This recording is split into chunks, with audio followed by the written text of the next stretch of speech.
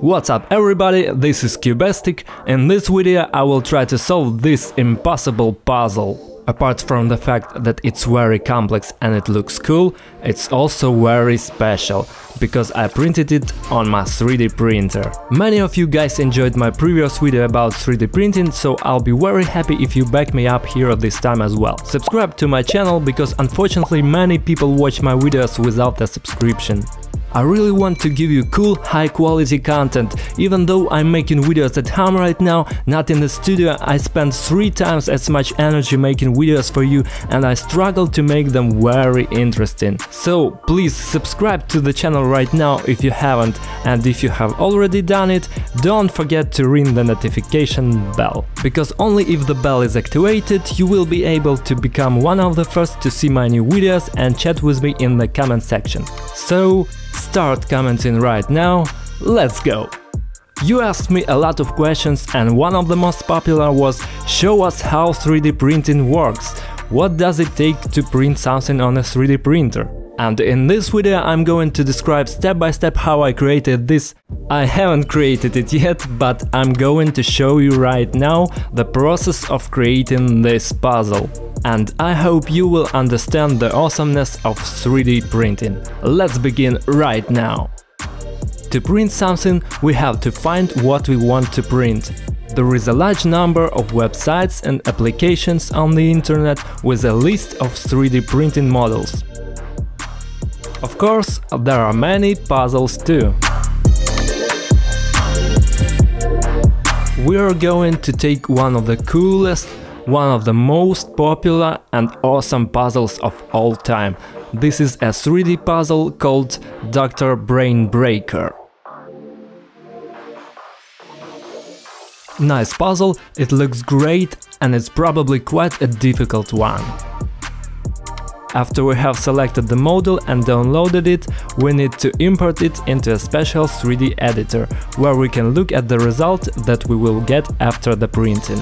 We can also choose a color, and I had a couple of choices: orange, beige, yellow, but what I liked the most was the combination of metallic and green. I really like the combination of these colors, and I think they should look very nice. Now let's start printing. If you think that this is it and now we can insert a flash drive into the printer and start typing, it's not. The most difficult and interesting things lie ahead. When we have already selected the model and selected the colors, we proceed to the most difficult part of the preparation for 3D printing. After that, we import the model into Slicer, special software that creates code for 3D printers, to make it operate correctly during the printing process. And to do that, we have to enter a huge number of parameters. You can see here on the left side the whole list of parameters, which consists of thousands of settings, and you have to choose the right value in each of them, in order to make the quality, temperature, height of the layer and printing speed the most suitable for us. Using Slicer, we can see how each layer would look like. For example, our skull, the base of our puzzle, will be printed like this. It will be filled with these special hexagons inside to save material, but to make a model durable enough. Also, there are a lot of difficulties here, and they are going to be a little bit challenging for the printer. When the lid starts printing, we print it almost in the air, and it begins to hover over inside these filling elements. Some of the first layers here will be printed in the air. It's not an easy job for a printer, but I think it will deal with it and we can do it. We have created G-code, entered all the values. Now we can save this code to the flash drive. And then we insert the flash drive into the printer with a great pleasure and awe. By the way, the program tells us it's going to be printed in about 14 hours and 50 minutes. But in fact it's going to take a lot longer. I think we should multiply this time by 1.5 or even 2. But I have no doubt that it will weigh exactly 235 grams. Well, let's get started.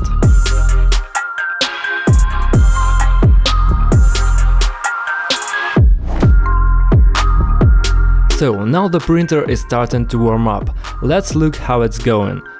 The extruder is heated to 90 degrees and the canvas is heated to 27.5 degrees. But we have to heat the canvas to about 70 degrees, because plastic requires this temperature. As you can see, all the values are set. Now we just have to wait for the printer to start printing. Now when all the values have been set and the printer is warming up, we can go to the printer display and choose a 3D model stored on the flash drive and start printing it. Now when the printer is fully heated and the temperature reaches the required values, printer will automatically start printing. We just have to wait.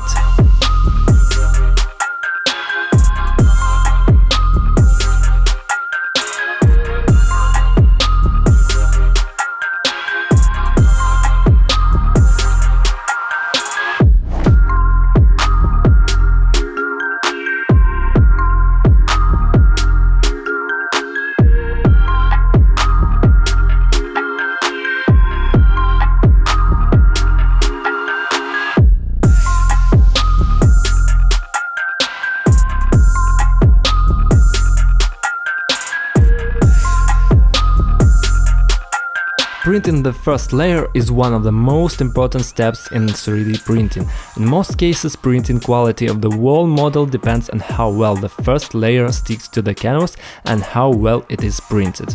We are doing really well with the first layer. As you can see, the line by line is very smooth.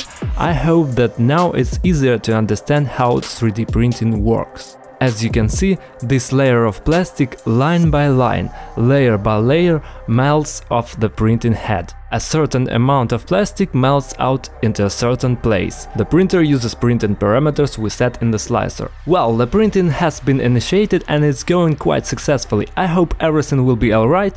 I just have to wait until tomorrow to see the result of the printing of the first part of our puzzle. But you will see it in a few seconds.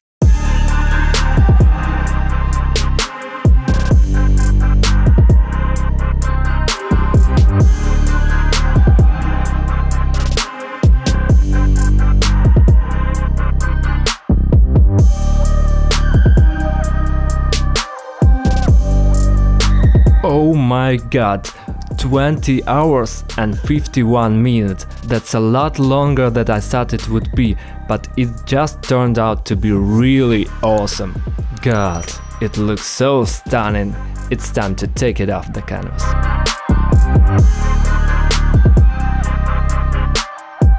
Oof. Great. It looks really cool. Once I had a situation when I was taking a ready-made model of the canvas, I accidentally ripped off some of the lower layers. They remained glued to the table. The model went bad, lots of hours of printing went down the drain. I don't even know which way to get to it. Or? I guess this way.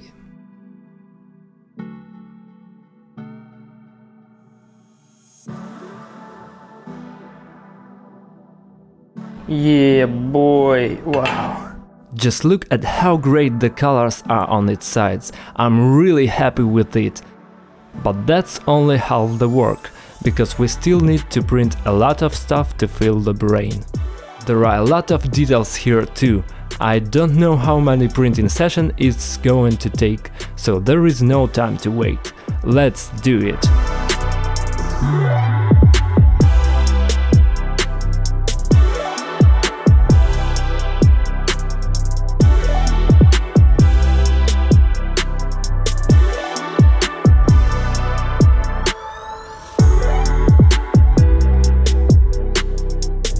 The difficulty of the next construction is that it's not one big piece, there is a large number of small elements, and as far as I can see, there are 28 elements from each side. It means I have to do at least 2 printing sessions. And now the biggest challenge is not only to customize the print, but also to place on the canvas as many details as possible. I've already done 6, 7, 8, and I think that's it. They don't fit. I haven't printed out the puzzle yet, but I already have to solve it. It turned out putting all these 28 elements, which is exactly how many pieces you can put in one half of the brain, on the table was a very difficult task. No matter what, I've already done all the settings. It's going to be done this way. All I have to do is to save everything to the flash drive. As you can see, the estimated printing time is 15 hours and 37 minutes. 196 grams of plastic will be used to print this model. Alright, I got the flash drive out and now it's printing time.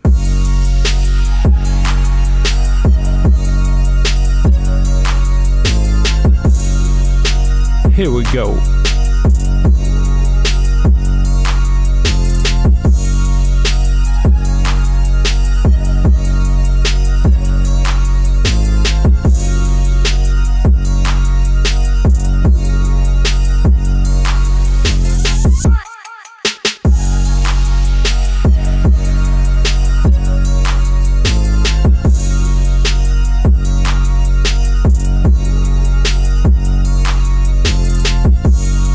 Well, the head-brain printing is running. Head-brain printing sounds like my diagnosis. It's already started and there is no room for errors. This green-colored plastic reel here has exactly enough plastic to print just these two groups of details, so I have no margin for errors. Guys, it took me a week to shoot this video. A lot of work left behind the scene, so please back me up here, press the like button if you still haven't done it, subscribe to the channel if you haven't done it yet.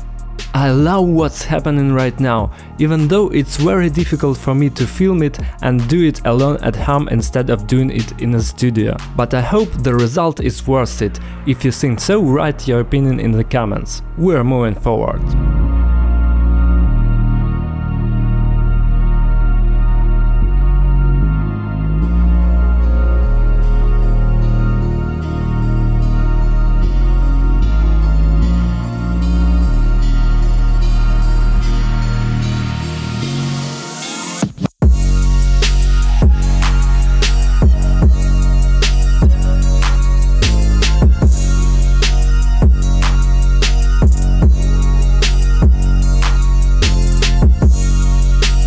Yeah, things got out of hand here.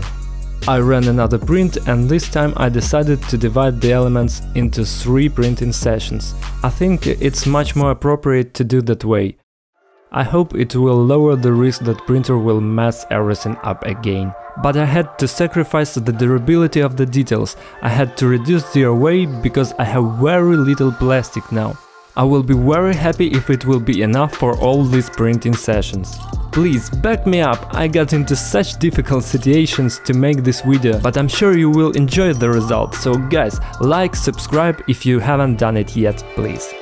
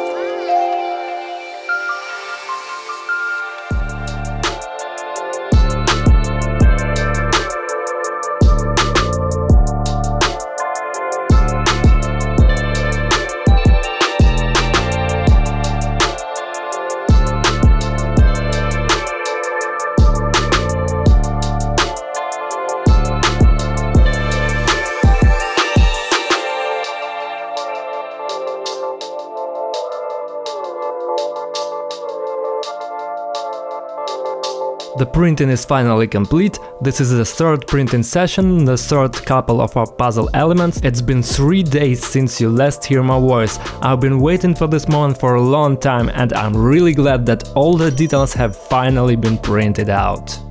Let's take them off the glass and remove the support structure.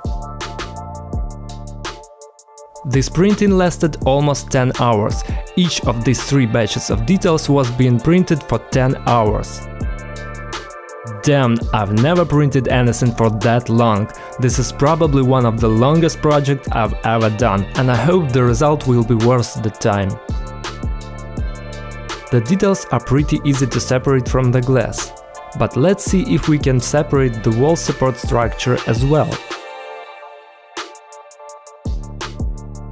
And these are all the details that I printed out during 3 printing sessions.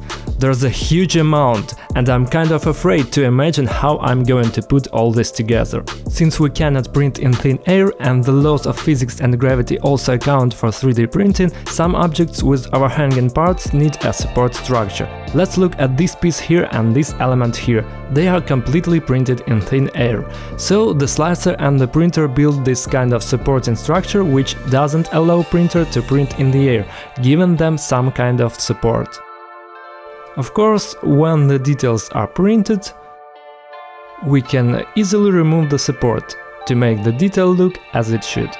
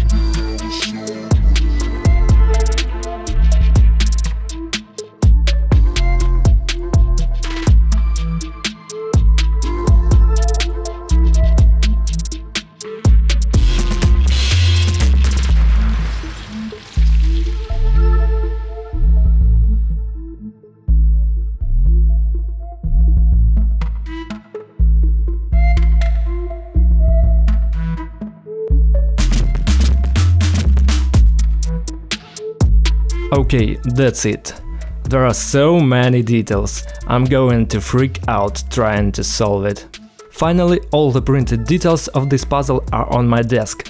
I can see now it's going to be one of the most difficult puzzles I ever solved. Because I've never solved such a big 3D puzzle. This will be my first experience. To be honest, I'm very excited about the fact that this puzzle was made by me personally with my 3D printer. As usual, I'll be timing it and see how long it takes me to solve this puzzle. You can make a suggestion in the comments. How fast do you think I can solve this puzzle? I push the start button, and the first thing I'm going to do is to divide these details into 2 batches, because as you can see, there are reflected details of the left and right hemisphere of the brain here. Apparently they are going to look the same, so I need to find the same details and put them into 2 batches. It's gonna take some time, hopefully not too much. Okay, here are the same details. I'm doing it pretty fast.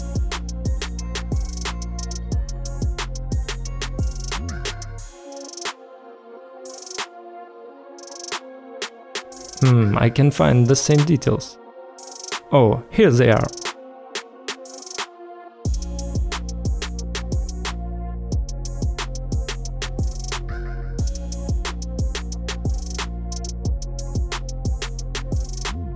Okay, I spent about 7 minutes just dividing the details symmetrically. Well, I think we can get started. This is going to be very difficult, but wish me luck. Here we go.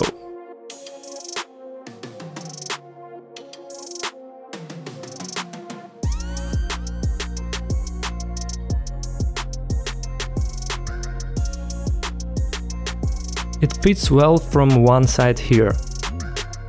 Here we have these special extra recesses around the perimeter of the head. And you can guess where the element might go to. But it doesn't really help me now.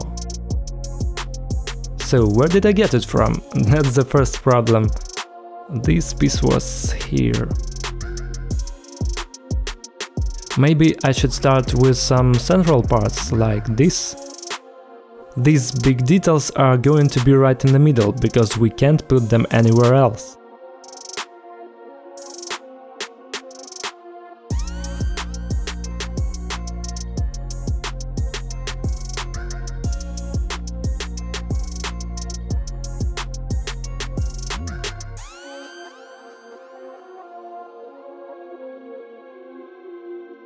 So the details are fixed fairly, and it seems like we're doing it right.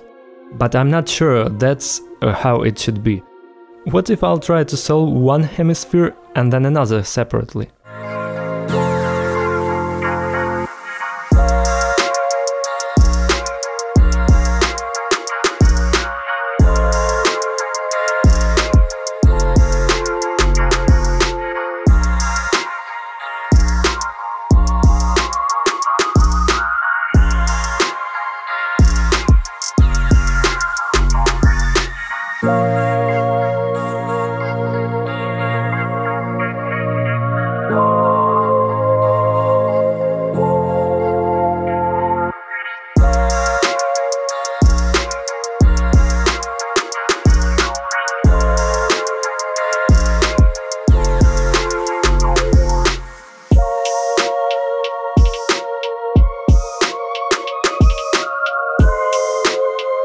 I think we're getting somewhere. I hope we're doing it right. Well, at least the puzzle is symmetrical, it's reflected, because otherwise I couldn't have done anything about it at all.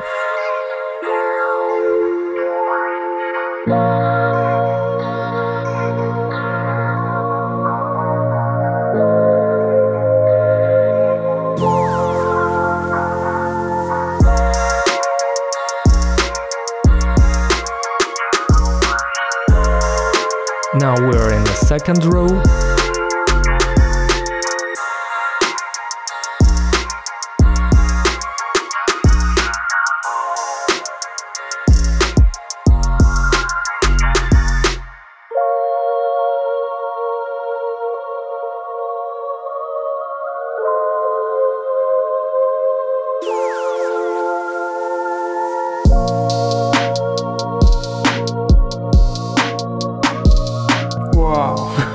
It's a perfect match, and at times like this I really don't want to give up, and I believe that I can solve the puzzle. God, it's awesome. It's an amazing puzzle, very difficult and very cool.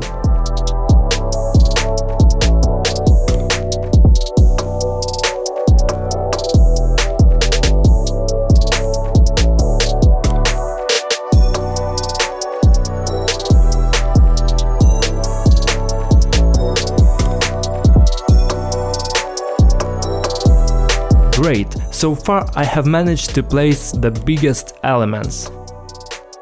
I see the niche for them, I see them match this detail, it fits into the hole inside. It's cool, but the hardest part, the smallest details, are ahead of us.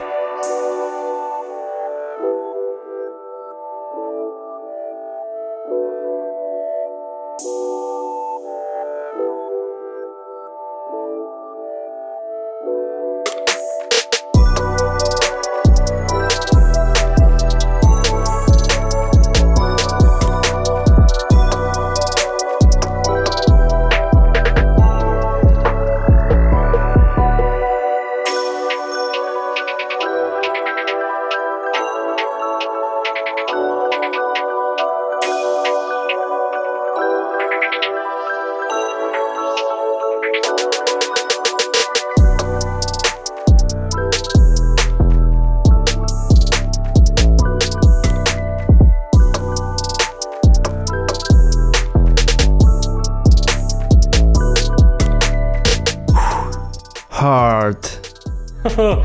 It's so hard. Damn, just look at the amount of the details I've already used. But I still have a lot of details left here. I want to show you this from the outside, but I'm afraid to break it. Look at this chaos inside. This is the most difficult puzzle I've ever solved, a very difficult one. Actually, I don't really like puzzles, but to be honest, this is the kind of puzzle that drives me crazy. Whew. Let's move on. By the way, look, I've been putting this puzzle together for an hour. I hope I will solve this puzzle faster than the printer printed it.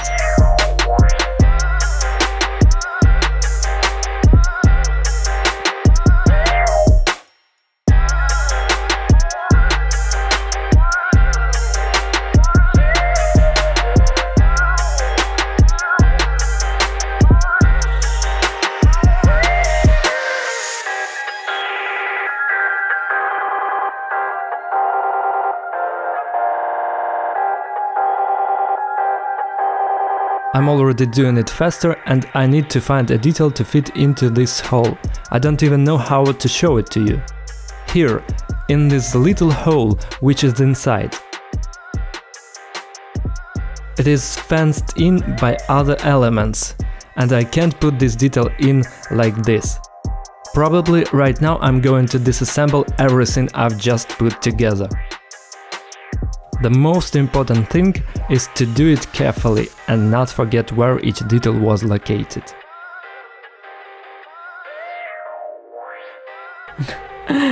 You know what? I have to take apart the whole puzzle. Everything. Oh no! Let's try another way. I'm going to solve one hemisphere and then I'm going to deal with another one. Because it's driving me mad.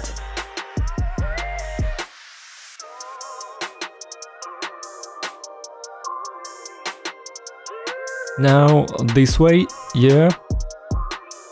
And that is all. I'm confused.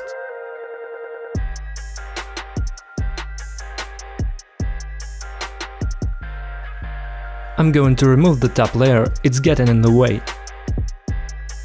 I'm going to leave only those elements which touch the main part. I have more or less remembered where every detail was. Maybe I remembered, I'm not sure. But we put this one right here and this one here. Okay, well, we have to pull out these two elements and put them together to make one block, and now we need to put that block in the right place. I couldn't have put it in separately. So the next thing we are going to do is to fill all these holes down here so that we can use them as a base, and we can put those pieces on the top of it. Apparently it won't be easy, but I think we can handle it.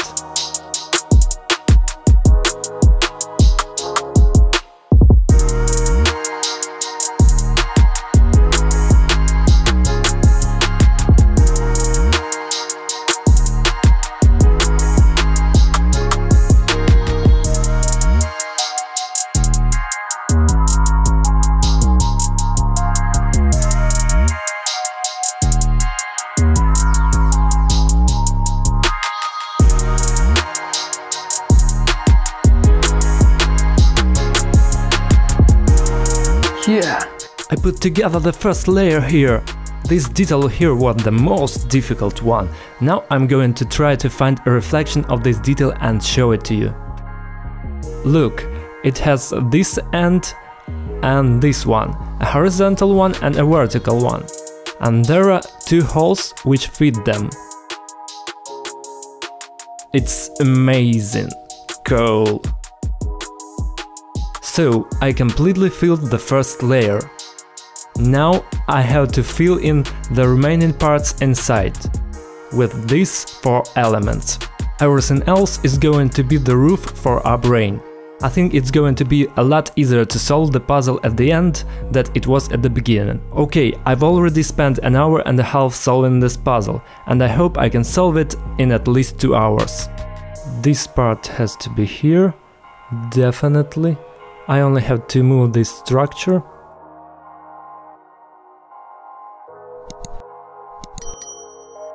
Okay, that's it. And this one is reflected. I'm glad that it's symmetrical puzzle. And then we have this detail. Yeah, it's going to be quick. Cool! I'm really happy. This piece was right here, I remember.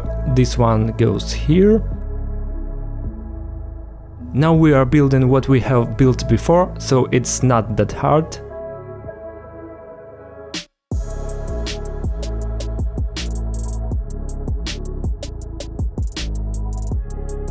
Now we have much smaller elements and it's easier to find the right ones. I'm looking for the holes to see where the detail fits, and I often find the right piece from the first time. For example, this one goes here. Now I have to fill in all the place in the back, because there is the least work done here.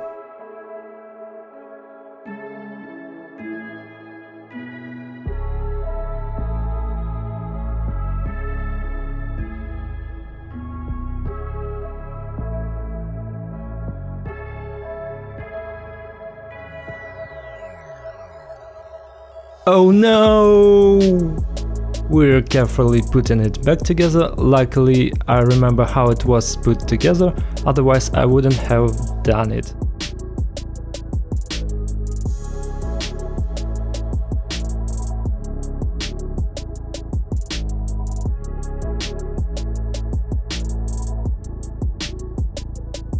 And the last couple of details, where should I put them? Here. And that's it. That's it. 1 hour and 37 minutes. It looks so cool. I didn't think it would be so beautiful. Crazy.